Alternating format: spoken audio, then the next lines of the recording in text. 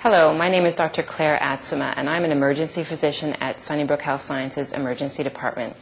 I'm also sort of the host, I guess, of the Emergency Department discharge instruction videos that you've been watching. We came up with this because the Ministry of Health funded us to create these videos using an AFP Innovation Grant. This is a grant for academic physicians to come up with innovative ways to try and help patients. Now, I thought when I go and see my pediatrician, after I've left that office, I can remember maybe half of what he's told me, and I'm a doctor.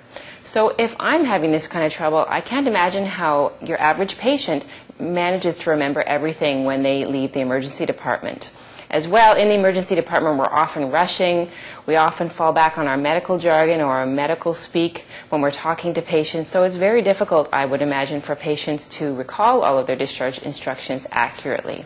In fact, the name of this grant is Speak Fast, Use Jargon, and Don't Repeat Yourself, trying to improve emergency department discharge instructions.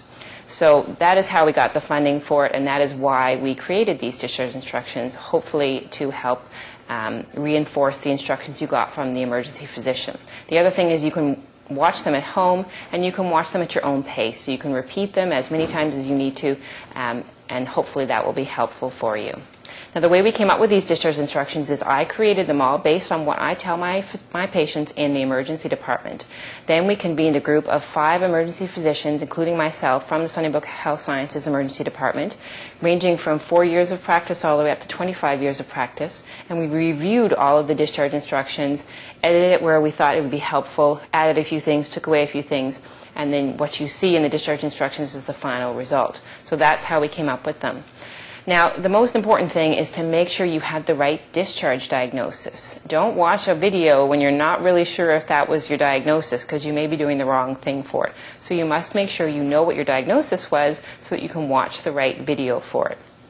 Now, if what the emergency physician told you contradicts something that we said, always go with what the emergency physician told you, because they are personalizing their care just for you. Obviously, when we're doing videos, we're trying to apply to everyone who has that diagnosis. But if you've got something slightly different from the emergency physician, do follow their instructions. Now, as far as my own credentials, my medical doctorate came from the University of British Columbia, that's UBC. After that, I spent a year in Los Angeles at UCLA as a visiting scholar doing research. Then I spent my first year of residency, that's often called internship, at McMaster University.